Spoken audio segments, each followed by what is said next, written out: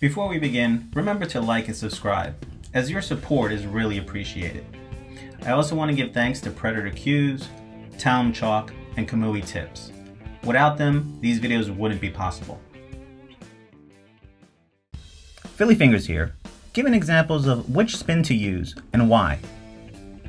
It starts with looking at the shot and deciding what direction do I want the cue ball to go in. Here, since I want the cue ball to travel to the right after making contact, I will put right English on the ball.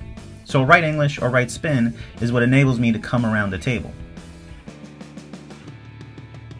In this example, I want to hit the yellow on the left side.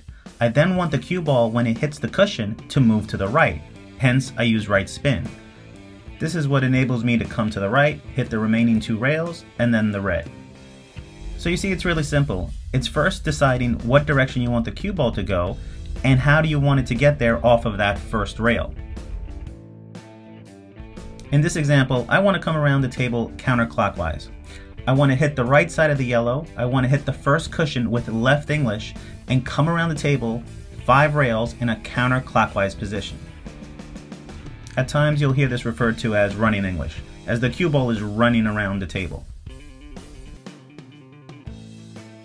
Usually you focus on how the cue ball reacts off the first rail, but there are times like this where you want to also control how it reacts off the second and even the third rail.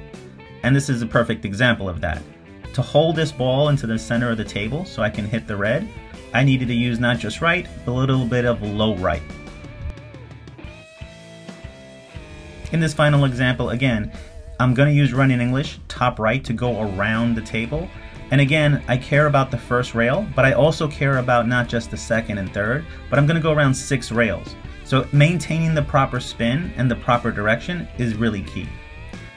So that's my take on which spin to use and why. Let me know what you guys think. Until next time.